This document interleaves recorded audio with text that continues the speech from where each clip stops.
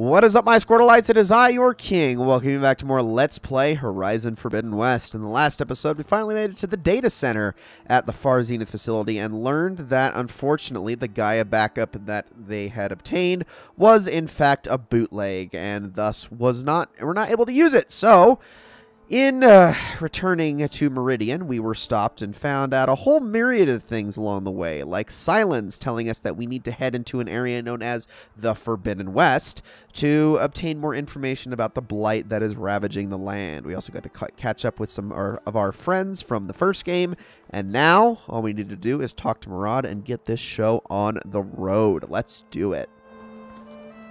Is that the time? Or do you want to chat some more with your friends?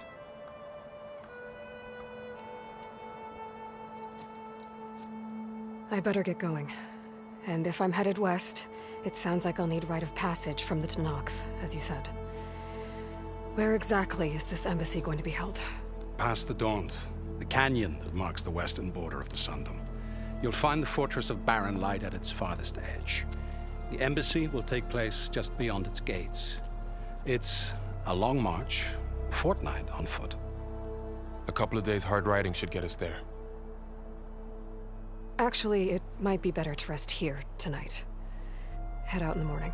Of course. I'll arrange it.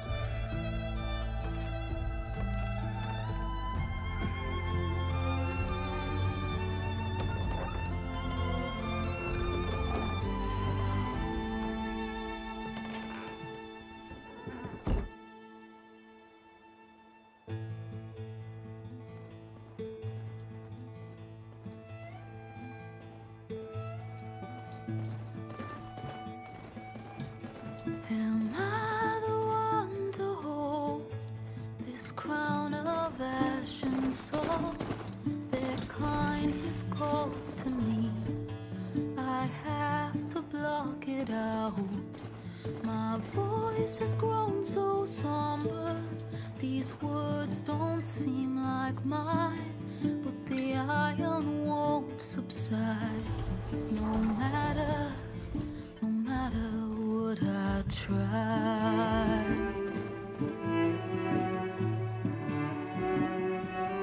Am I raindrops in the flood? In this emptiness, in the storm.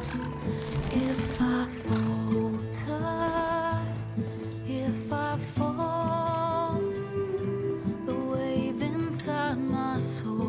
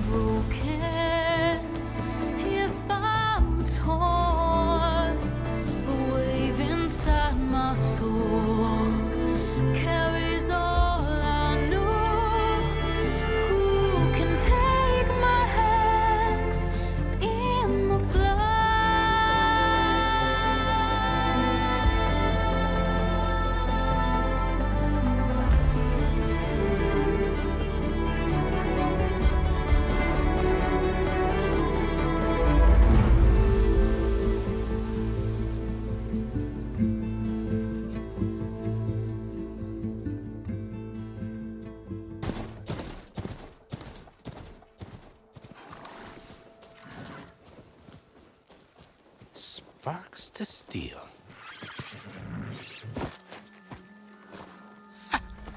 Never seen anyone use one of those to get around.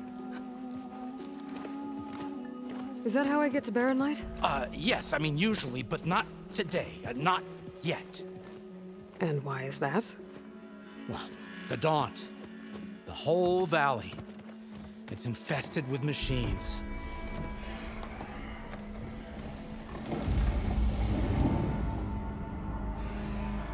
I can handle machines.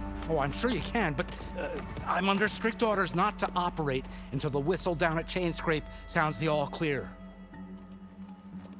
Look, I didn't come all this way just to stand around and wait. I'll crank that car down myself if I have to. Well, but then who would crank it back up? Fine, fine.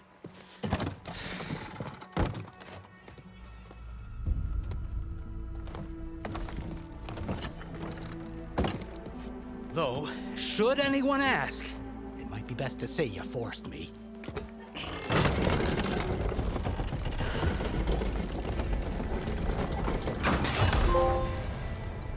I see smoke, but not a lot of activity. Smoke's probably coming from something the machines wrecked. As for the quiet, well, there's a work stoppage in effect because of all the fuss. What sort of machines are causing the trouble? Nasty ones, and lots of them. Bristlebacks, they're called. The strangeness is, they're not native to the Daunt. Just showed up, all of a sudden. No hunters to kill them? Oh, we've got hunters, just none that want to cross Ulvund. Boss of Chainscrape. He is self-appointed. Work stoppage was his idea. Yeah, well, I'm just passing through. Got an embassy to attend. You should have said. That ain't gonna happen no time soon. What are you talking about? Hear that? That's your answer. Who is that? Karja's son priest. Cranked him down yesterday, about an hour before the machine trouble started. He's a very important man, or so he says. That embassy at Barren Light, he's the one supposed to run it. Ha! Great.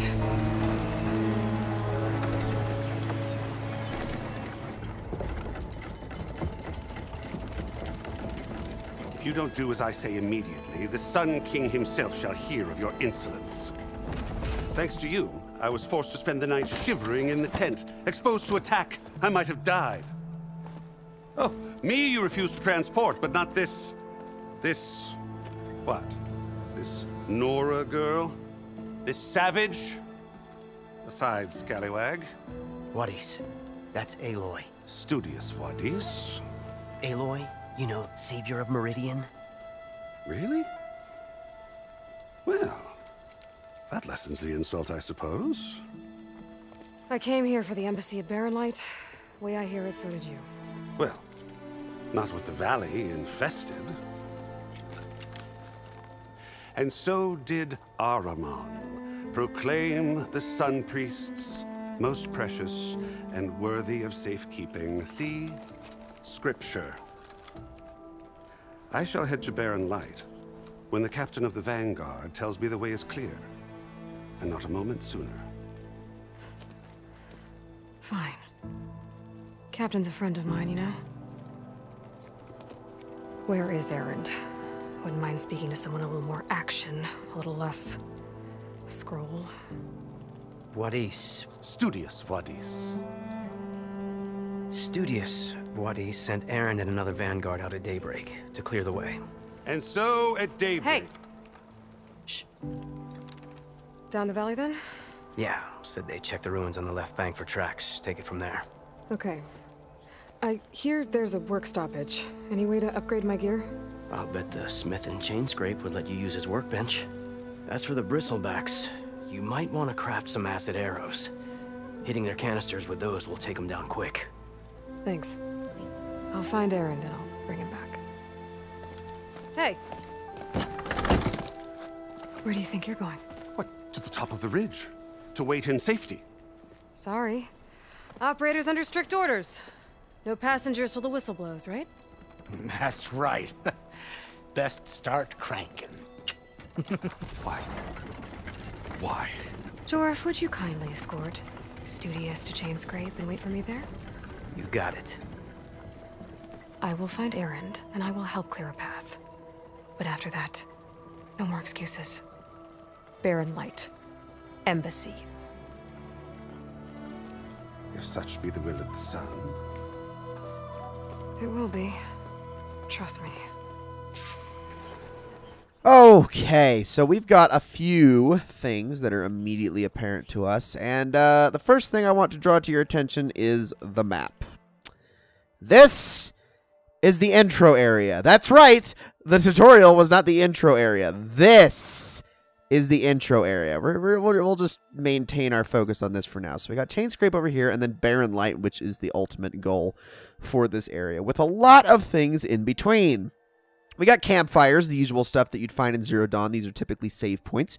You've got sites with different critters like burrowers, fire fanghorns. You got chargers over here, as well as other things that you can get. We're going to be starting some quests once we get to Chainscrape as well. There's also, we got to find Erend over there and To the Brink, and a whole myriad of other things that await us. So why don't we set out? We're going to head to this campfire first things first. So we're going to actually go to Chainscrape immediately. That's the first thing on our docket. There's still a lot in this area we're going to want to check out, but we'll kind of loop back to it a little bit later. I'm just going to start by getting our first proper save in there. And once you are at a campfire, you can fast travel between it and another campfire for free. However, these fast travel packs that we got down here, that we have 2 of at the moment, these can be used at any time in any place. However, they are consumable, but they will take you to any campfire for free. They just cost shards to buy, and you can only get them by that means or through quests. Of course, another mechanic that is also in this game that was in the first is hunting. There are critters around here, like boars and the like, and you're going to want to shoot these things to get some of their resources. So, real quick, I'm going to take this thing out really fast without alerting too much of these burrowers. Or I guess I can alert the burrowers, but that's okay because I am going to grab myself some meat and then an Eastern Beast Rib, and then we are going to move on out of here while I craft some arrows on the run, because I really don't want to actually fight some of these burrowers right now. So we got a few more of these things, and if you hit them in the face, it does a little extra damage. Jeez, gosh dang it, they're still attacking me. Okay, hold on a second. Let's take care of these guys. Drop some ice on them. There we go, and that should do some extra damage. Woo! Here, let's take these guys out. One at a time. You don't want to hit them in anything but the canister on the back if you can land it. Really don't want to be fighting these things right now, but it doesn't look like I have much of a choice. Oh, no, he's dead. He's dead. I don't know why I shot that extra shot. What's up? Okay, it looks like you're the last one. He's going to fire a rock at me. Thought I had it in the eye there. There we go. Get that hit. There we go. That's some distance. All right. Got her. Now let's heal up and search these burrowers. Okay, where did I leave that boar that I killed? It was around here somewhere. I want to say, there it is, right there. I wanted to get a boar bone off of that, which is going to be useful for crafting a little bit later. All right, on our way to Chainscrape. And like I said, there's a lot to get along the way. A lot of things that we can do as we navigate the world. This is just kind of a taster before we get into the real meat of things. And I get it. We're only in episode, what is this, 6? 5, 6? And, I mean, there's going to be a whole lot more. And I am going to kill this little critter here because that's going to get me some extra meat. Sometimes those can yield things like bones as well. So we are now full on Ridgewood, so we should be good for a while. Let's craft some of these. That's it for our chill water for the time being, which I guess is fine. Although, I should be able to get more from our stash a little bit later. Drew said I could get my bow upgraded in there. Might be able to tinker with my other gear, too. Yeah, that is the plan. So let's head on over this way. And we're going to go inside, but we're not going to be able to do much more beyond that as we call this an episode. But there's a lot going on in this place. And I mean, check this out. Oh my gosh, this game. I'm not going to spend too much time dwelling on the visuals, because I do feel like it is pretty self-explanatory.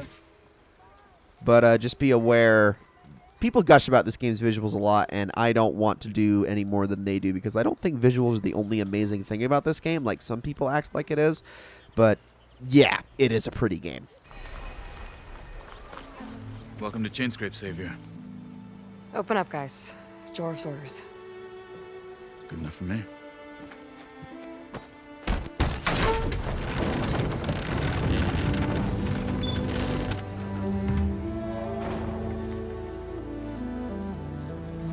By the Forge. Petra? Aloy, what are you doing here? About time there was something worth looking at in this dump. It's nice to see you, too. And not a moment too soon. Come on.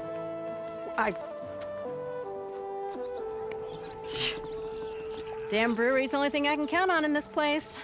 Yeah, I heard. Machines, work stoppage.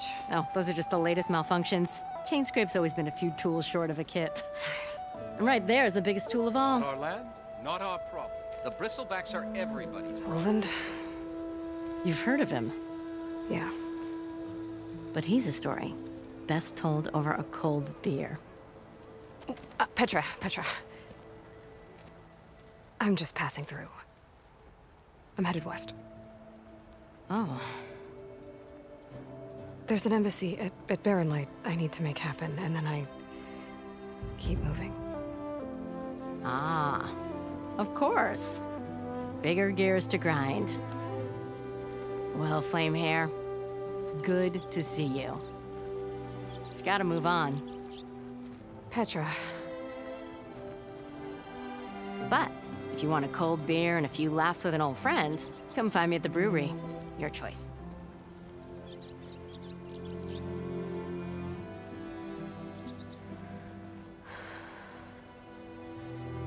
Well, this Olvan guy sounds like trouble.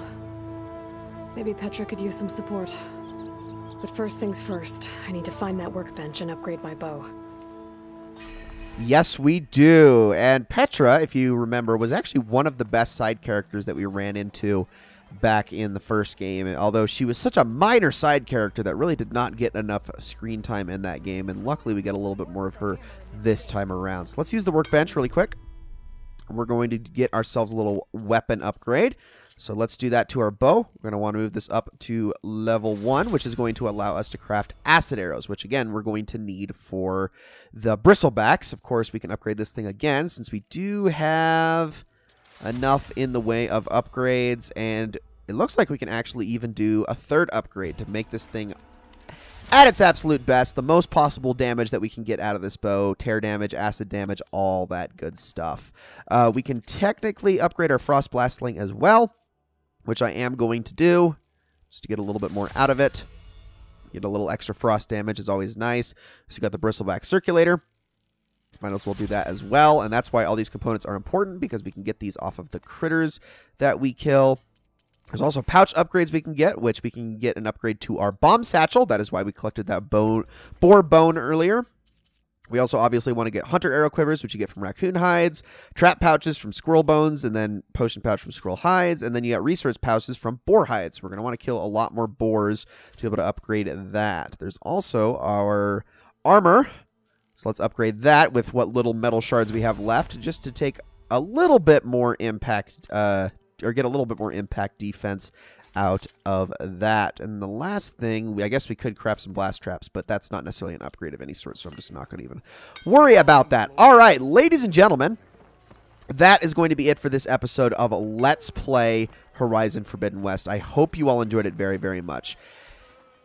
There's a lot to explain about this game, and then in the next episode, we're going to go over many of those things, talk about side quests, take care of various things here in Chainscrape, go over the many things that have been brought to our attention now that we have made it here. But yeah, that's going to have to wait. We're going to be in this for the long haul. There's just so much. Like I said, this is the intro area, guys. I ain't even going to show you the full extent of this map just yet. You can wait. But for now, just know things are going to get really, really crazy here. So thank you all so very much for watching, and I will see you all in the next one.